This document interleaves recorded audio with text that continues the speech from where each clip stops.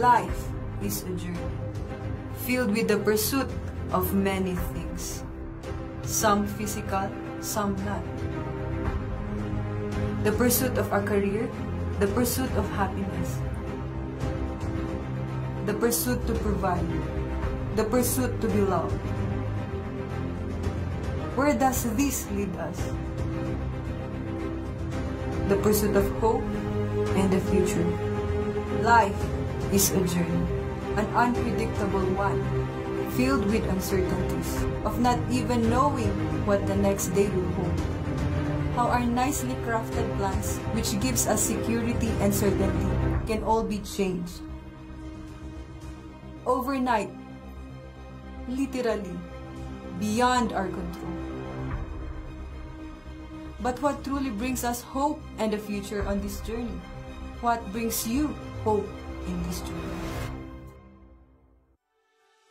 As December comes, bringing with it a possible hope for a new start.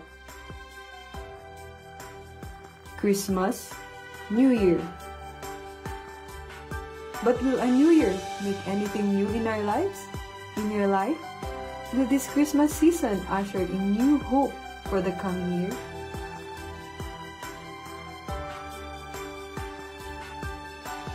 The birth of Christ brings us hope, but only if we place our trust in Him as our Lord and Savior.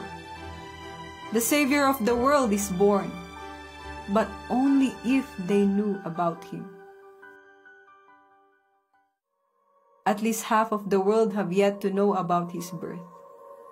4.6 billion people still journeying in total complete darkness, having never ever heard His name, not knowing about His birth, not knowing about His existence, lost in their journey, but not knowing that they are lost. Have you ever been lost? Have you ever just wandered around aimlessly, walking among the crowds, but feeling all alone? More than half of the world still wander without hope. There's only one thing worse than being lost. That's being lost and having no one try to find you. Despite all the storms that happens in our lives, we who are in Him have this hope as an anchor for our soul, firm and secure. Will you bring His unchanging hope to a waiting world?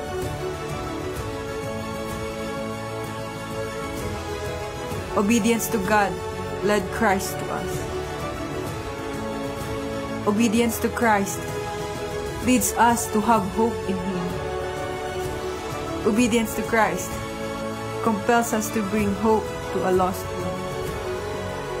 As His birth have brought you hope, may you bring His hope to others.